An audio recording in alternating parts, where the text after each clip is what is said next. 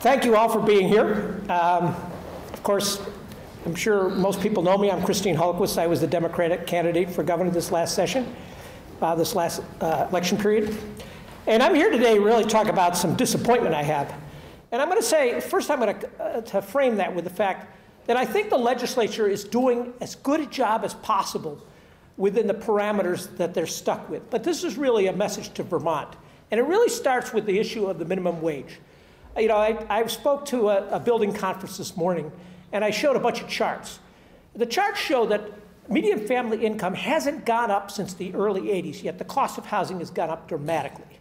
So we're in this situation where we're continuing to see this massive transfer of wealth, which of course for construction folks, building folks, that means their market for big homes goes down, and they got to think about how are we going to, our next generation that has no money because they're getting paid so poorly, they're so saddled with college debt, you know, and this is a reflection on our values as a state. And I'm highly disappointed because the idea that we're going to lose jobs when we've got the lowest unemployment rate in history, 2.2%, and we're still arguing about what it's going to do to jobs. I'm highly disappointed. And you know, if you look at the legislature, they've got to make those tough decisions. And I know I don't have to make those tough decisions, you know, where the money's going to be spent. But certainly when it comes to minimum wage, this is a case of where we're putting our values. So I call on Vermonters to think about rural Vermont, you know, where I spend all my time, and where 50% of the people are just struggling to make ends meet. And you know, creating a living wage should be our goal. It should be a long-term goal. And that's where I'm going to get to my criticism of the governor about we need leadership here. We need leadership. We need a long-term vision that's going to help get Vermont out of where we are today.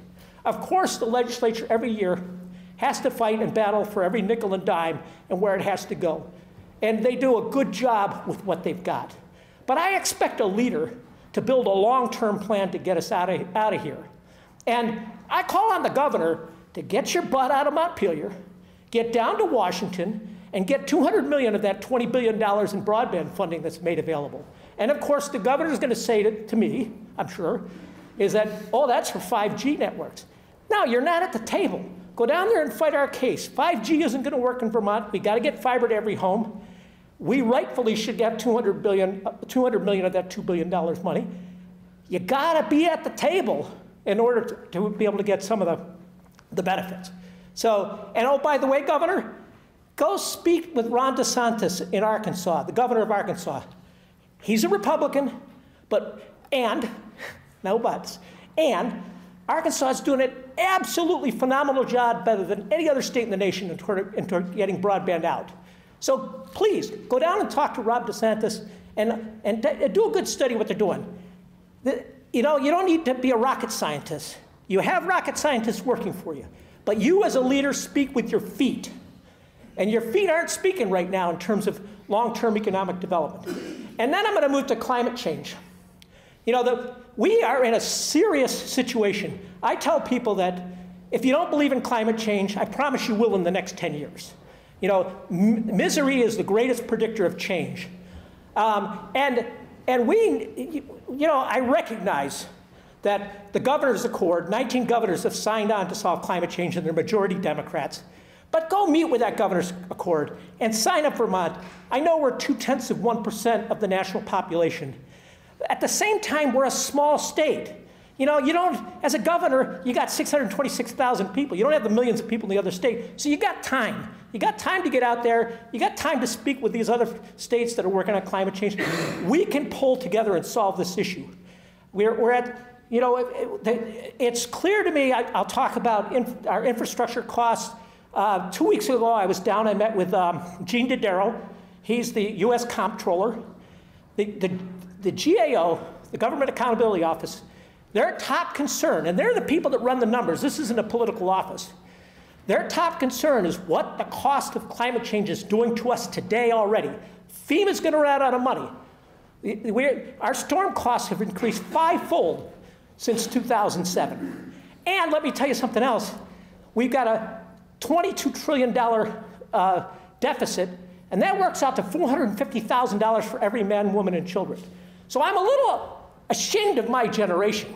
You know, we've lived off the great work of our parents. We spend half the money our parents did in terms of gross domestic dollar on infrastructure, and we kick our problems down the road, whether it's financial or whether it's climate change.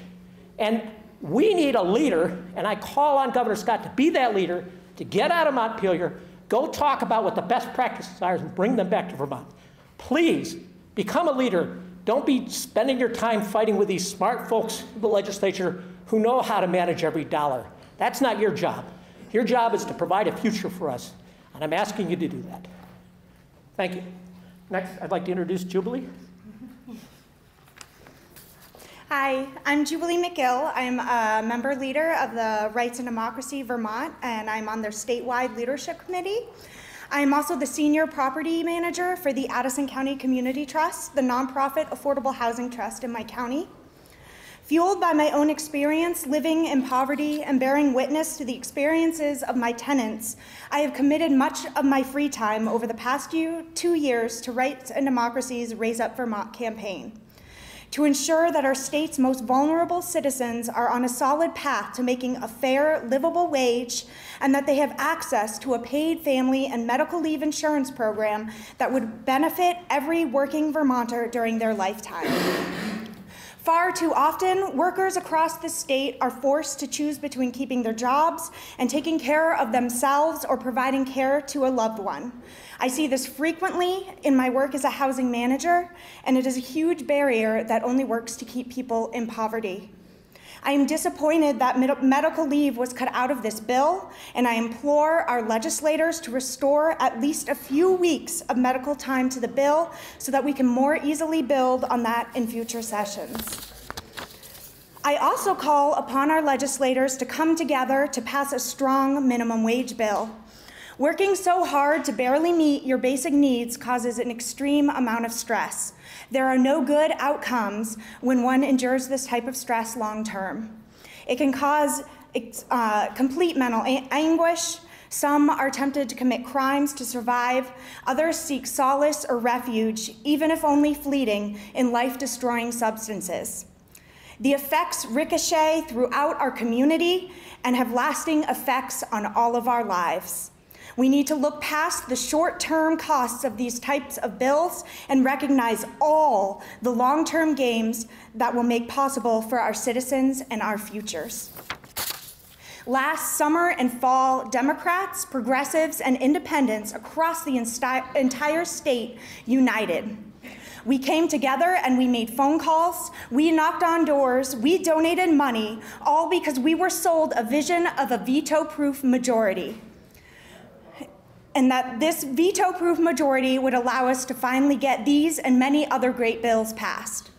And I know many of these same people join me in feeling disillusioned at the end of this legislative session. We loud ourselves on being a citizens' legislature, a representative government, and I'm sure there are a few groups in Vermont feeling very represented right now. But for me, and many like me, this session has highlighted the crucial need for all citizens to be represented and reflected in our government. You'll hear more about this later, but this is why Brenda Siegel and I have co-founded All of Us, an organization to really examine how we define leadership in this state and how to help low-income Vermonters run for office. This legislative session has made it quite clear that we need more diverse voices at the table, and our hope is to create a government that is reflective of all of our people. Now it is my pleasure to introduce Tanya Vyhovsky, a former candidate for state rep in Chittenden 8-1, and she is also a wonderful Rights and Democracy leader. Thank you, Jubilee. I'm Tanya Vyhovsky, and as Jubilee said, I did run for office. I'm also the vice president of the Vermont board of the National Association of Social Workers, and I see these struggles in my office every day. I ran for office because of that, because too many Vermonters have been struggling for far too long with low wages and an astronomically high cost of living. When I ran, I met people faced with this struggle every day who were wondering what to do. Too many people here cannot afford to live. I grew up in a working-class single-parent household, And we struggled. My mother did her best to hide those struggles, and I still knew. I knew she couldn't always afford the things that we needed, not because she wasn't working hard, but because the system was rigged against her. She worked all of the time, leaving us kids to fend for ourselves. And I too have struggled in low-wage jobs. Even in the jobs where I've earned a reasonable living wage, I've not always been able to make ends meet. Christine spoke of tough choices. I've had to make difficult choices, like choosing between rent and needed health care, because I couldn't possibly afford both. We cannot keep asking people to choose between needed medical care and homelessness. We cannot keep asking people to choose between caring for their families and holding down a job. This is unacceptable. Low wages hurt the majority of people, and we have to stop letting our economy operate at the expense of the people and climate. I know for many of the legislators that are discussing minimum wage and other economic justice bills like paid family leave and universal health care, that these conversations have become purely intellectual. They are voting to raise wages more slowly and seem not to realize that while they ask us to wait yet again, people are suffering and dying. We see you caving to the pressures of the voices backed by money and lobbyists. It's time for regular people to have the same representation as those with the money. If we have to get loud, we will, because we don't have a lobbyist. We can't afford one. People are struggling with the stress of not knowing if they can afford their daily expenses, where their next meal will come from, or whether our climate will support life in the next 10 years. Those struggles are overwhelming, and they damage our mental and physical health. We should all know of the long-term damages of this kind of toxic stress. This is what I work with every day. When we talk about raising the wage, we need to think about every child who is being raised in poverty, every mother who is stressed about whether she can feed her baby, every pregnant person who is delivering toxic doses of stress to their unborn child, every college student wondering if they can make it through the semester or if they need to work more to afford housing and food. I agree, the issue is complicated. That child in poverty is the same child we spend huge amounts of money on in our school systems because they're too hungry and stressed to learn or be attentive in the classroom. That pregnant person is the same person showing up in our emergency department with high blood pressure, little prenatal care, and astronomical healthcare expenses because she can't afford or access preventive care. And these families are suffering and dying young and have been waiting too long for a much-needed cost of living adjustment. Nobody in the wealthiest nation in America should live in poverty, being thrown nickels and dimes as our gatekeepers fight to protect those people's employers. Exploitation is never a valid business model, and if you cannot afford to pay a living wage, then you cannot afford to be in business. It is time that the people had real champions that will stand up for them. Thank you to the champions in this building who are standing up. We see you. I want to see more champions ready to fight, more regular people who understand these struggles, in these halls, sitting in these seats and fighting for people. So don't leave Vermont. Stand up. Fight back. No matter whether you're fighting for climate inaction, or whether you're fighting because we've stalled to clean up our waterways, or whether you're fighting for the people dying without access to the opiate supports that they need, like decriminalized buprenorphine, or whether you're fighting the flawed, inequitable funding system in our schools, we have a lot to fight for. Run for those seats. Bring your voice to the table. We need all of our voices to be heard, and we need you. It is my pleasure to next introduce Teddy, who is a Barre City councilor. He ran for one of those seats so he could fight for all of us. Thank you very much. My name is Teddy Wozniak. I am a city councilor in Barre and a board member and state leadership committee member for Rights and Democracy. I am also a proud and staunch member of the Democratic Party. I am a Democrat because I am the grandson of a Navy veteran who worked in a freezer for 30 years. I am a Democrat because I am the son of a construction worker. I am a Democrat because the Democratic Party is, or at least should be, the party of the working people, the low-income people, the middle class, and of Main Street. I am here to call on the Democratic majority of this legislature to, as Teddy Kennedy called in 1980, renew the commitment of the Democratic Party to the cause of economic justice, the cause for which the Democratic Party has stood for in its finest hours. I am here to call on the Democratic majority of the Vermont legislature to pass $15 an hour by no later than 2024. I also would like to point out that this I'd like to point out the fact that this is not a Democratic Party issue. Unions, faith communities, advocacy groups, the Vermont Progressive Party, small business groups all agree that in the United States, and especially in Vermont, folks need and deserve a living wage. And the facts on this are very clear. $15 an hour goes no further than restoring the purchasing power to the minimum wage that has been lost since the 1970s. Had minimum wage kept track with the rate of inflation, we'd be looking at over $20 an hour today. Tens of thousands of people, including over 2,000 of which live in my home community of Barrie, are living in poverty. People are starving and they need a raise. Additionally, the average minimum wage worker is not a teenager, they are not a student.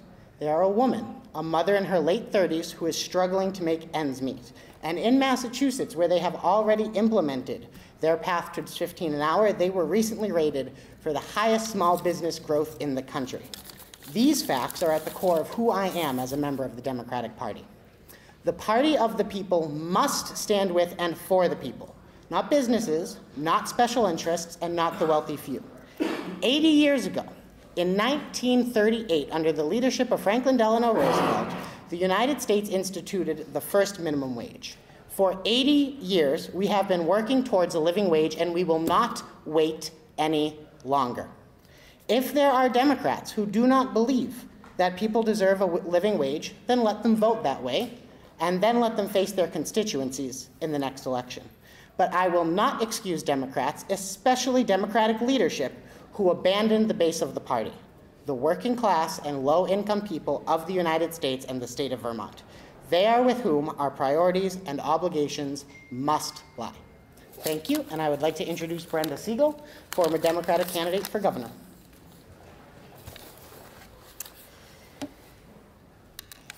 Last year, I ran for governor in the Democratic primary, and I ran because I knew that unless and until we have all of the voices at the table, we are not going to see the changes that we want and need to see across this state and across this country. The promises that I made folks as I made my way around the state were not conditional on me winning. They were all things that I had already been fighting for years and would continue to fight for no matter what the outcome was. Which is why I spent this year doing just that, writing op-eds, being a presence on many issues, but this year primarily opioid policy, in the State House, talking to legislators and going out into the community and participating in actions and forums that create change, like I am here today. The issues that we're talking about today are intersectional. The fact that we did not do enough on climate justice, broadband, economic justice, racial justice, opioid policy, and beyond is an understatement. Barely anything on most of these issues this session. It wasn't just not enough, it was almost nothing. And each of them impacts the other. So to use the governor's new favorite word, in the aggregate, it amounts to crumbs. Throughout the legislative session, I have watched as the needs of the most marginalized people were compromised away time and time again. I watched sometimes patiently and sometimes less so, in hopes that when the session went out, our legislators would fix the places where the legislation that was being created was weak. As we know, that did not happen. It just got worse. I was excited at the number of opioid policies proposed in legislation. I was in awe as I watched climate activists rally, protest, walk, lobby, and protest some more. Then, like many of you, I am disappointed as I see the legislative session come to an end in an uninspiring, business-as-usual way that does not even come close to adequately addressing the needs of those who need it most and our earth. As many of you know, I am a low-income single mom. I had more help than some and less than others in my position. And still, my child has not always had all that he should have. What upsets me the most is knowing that across Vermont, there are new moms and dads right now who are facing lives where they will struggle, as I have, or more so in the raising of their children. There is a single mom living in West Brattleboro, as I did when my son was a baby, who will not have enough money for gas, so she will, like I did, pull her child on a sled 3 miles downtown at 4:30 in the morning in order to get to work on time. Her child will have fun, but she will be cold and tired, and there will be tears in her eyes. There are parents who will skip meals in order to feed their children, and many of them will come home more than once in their lifetime to the power being shut off. What is worse, their children will reach an age where they are aware of the struggle, where they offer their moms their food, where they don't ask for what they need because they know that their parents can't afford it. We can and must do better. What do we do when those with the least have no voice? When we elect people to represent us, we expect them to represent all of us and to put people at the center of the conversation. What happens when the structure of the system means that those who most need strong policy have no power? As we have heard today, last week, the House approved an extremely watered-down minimum wage bill. This bill is not a compromise, it's a cop-out. Best case scenario, we get to $15 by 2026, never getting to a livable wage equivalent. And more likely, 2028 or 2030, but worst case scenario, 2040. One legislator I know voted no even on that, and I asked her why. She said, "I can't stand to see these businesses close," and she gave a few examples. To her, I asked, "Can you stand to see a mom who can't feed her family? Is it okay with you to see a family who can't heat their house in the winter? Why is it harder for you to see a business close than a person who has no home because they simply can't afford to survive because of the rate of pay that we have dealt them? Where are your priorities? It is not and has never been us versus them. When we have money, we will spend it in those stores around us. When families can survive, our businesses will thrive. Let me tell you a story. This weekend, my son asked for some cash. I didn't have much on me. I gave him the $3 I could easily find, and then was scrounging in my bag for more. Ironically, I pulled out 11 cents, the amount that one of the anticipated raises in the schedule of the House passed. I held out my hand to give it to him, and he said, "No thanks, that doesn't really help." He didn't even know that this was one of the raises. I thought, my sentiments exactly. Point made. First, we need to remember that $15 was not a random number. It was a livable wage equivalent in that time frame for a single person, not even a single person with children. Earlier this session, the Senate passed minimum wage by 2024. This is what we expected the House to do as well. Please don't tell us this is a compromise. This is how legislation is made. We have been compromising on this for years. When it went from 2020 to 2022, I said, "Come on, friends, this is still good." When it went from 2022 to 2024, I said, "Let's not let perfect be the enemy of good, friends. It's the best they could do. It's a good bill." We have to have a line in which we would walk away from a bad deal. This is mine. The House minimum wage bill itself is crumbs. It is nothing. It is raises that are so small that most people wouldn't bend over to pick up the change if they saw it on the ground. It will also eliminate the motivation to go back and do better.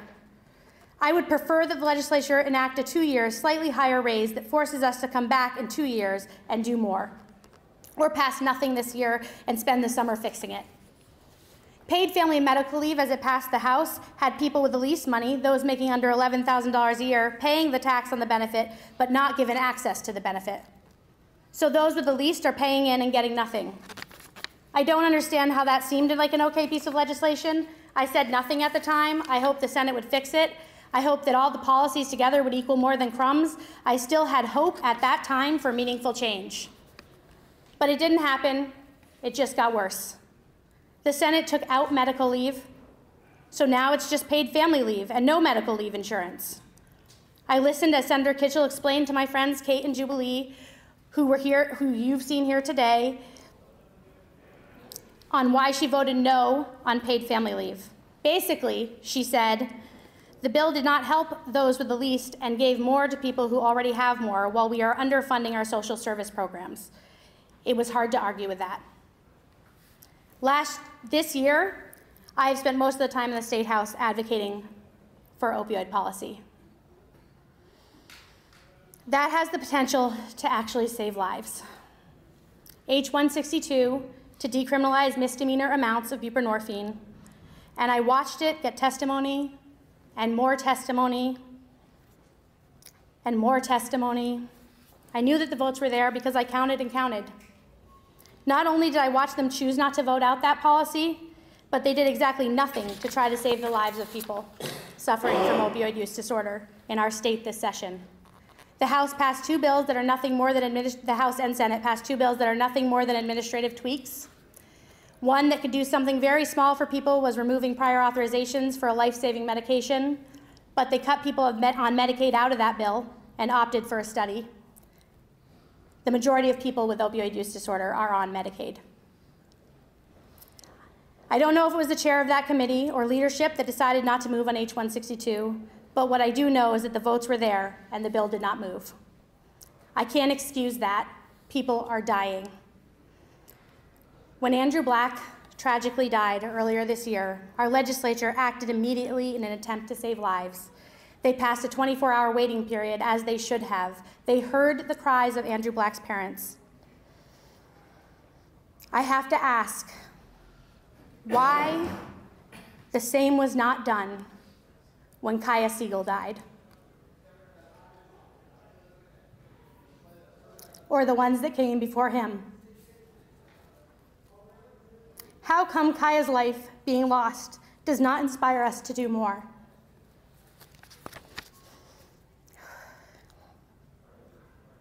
Is his life not worth the same value? I would argue that it's stigma. I would ask Mitzi Johnson, Tim Ash, Becca Balint, and Governor Scott, and all the legislators in this building to ask themselves why his life mattered less. Because there will be at least another 100 parents who will bury their children this year due to the overdose crisis, as my family did ours. And it is safe to say that some of those lives would have been saved if we had tried to save them. People with the least continue to not have enough. By design, the powerless stay powerless, and those with power gain more. Thank you to the 21 legislators in the House who stood up for the Chestnut-Tangerman Amendment to give money to Medicaid funding and restore a faster timeline that reaches the livable wage equivalent in 2024. Thank you to Jubilee McGill, who's not in here right now, for helping me start all of us to help low-income people run for office. I suggest you all run. That's the only way we're going to change this. I am saddened by those who did not stand up for the Chestnut-Tangerman Amendment. It mattered. It wasn't going to pass, but for families like mine, it mattered to see you stand up for us. I am no longer interested in the political game. I want meaningful change. If not now, then when? If not here, then where? If not these legislators, then who? We know that we have many allies in the legislature who have been under pressure to compromise. We ask our representatives and senators to center people and the environment in all of your policies. We ask that political courage be taken to make real, meaningful change. It is time. We sent you to Montpelier to do better. Don't tell us why you couldn't. Just do better. Thank you very much, and we'll take questions if anybody has any. Okay, so Christine Hallquist and myself called this press conference, and we're doing it in conjunction with Rights and Democracy. It just happened to work with the timing, and we happen to agree with the cause. And also, I'm a member leader also of Rights and Democracy. So you want the original 15 by 2024 or nothing? The other option that I laid out is that we could do a slightly steeper increase than is in the House bill over the next 2 years, so that we can come back in 2 years and actually be motivated to continue this process of getting to 15. So it's not that we're not willing to compromise, it's that there's got to be a compromise that's better than throwing us crumbs and asking us to be grateful.